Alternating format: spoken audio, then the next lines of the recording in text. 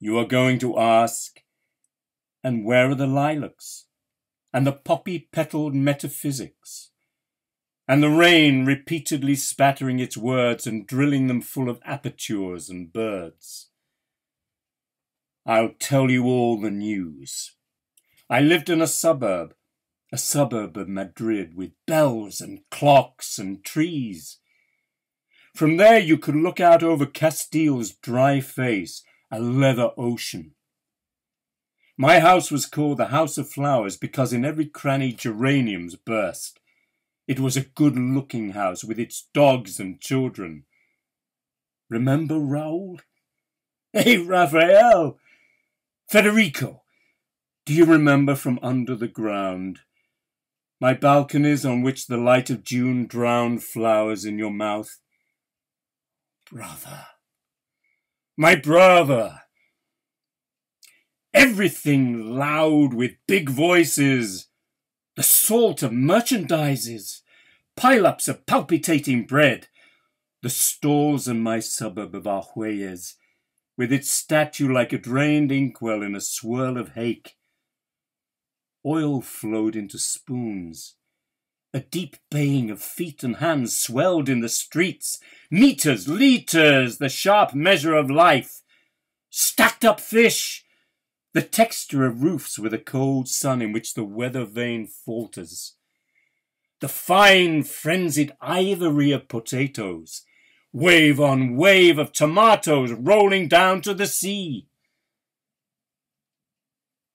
And one morning all that was burning.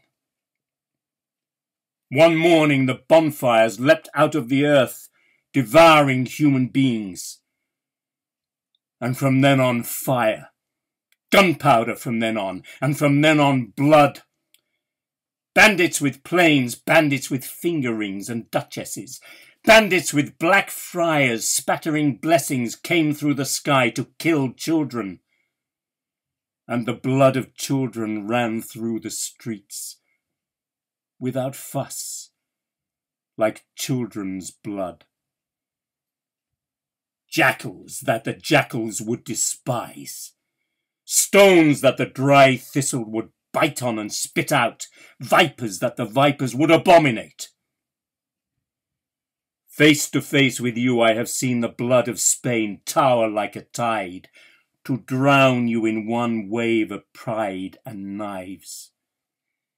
Treacherous generals, see my dead house, look at broken Spain. From every house burning metal flows instead of flowers. From every socket of Spain, Spain emerges.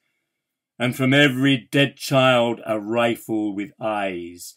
And from every crime bullets are born, which will one day find the bull's eye of your hearts. And you will ask, why doesn't his poetry speak of dreams and leaves and the great volcanoes of his native land? Come and see the blood in the streets. Come and see the blood in the streets. Come and see the blood in the streets.